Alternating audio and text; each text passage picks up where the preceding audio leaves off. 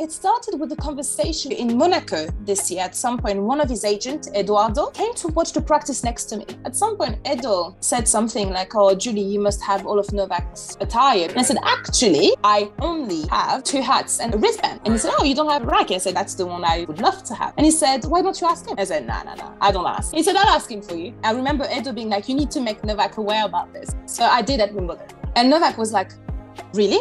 I said, no, I don't have one. He was like, at the end of this tournament, you're having one. I'm promising that. I said, okay. Usually we wait by a balcony where the winner does interviews, and suddenly Novak saw me and he was like, 30 seconds after that, Edo comes back on the balcony. We walked down 10 meters. Then I went and Edo threw it to me. He held his promise. I respect him for that. And then I pretended I slept with it.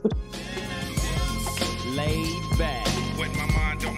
Which I did not.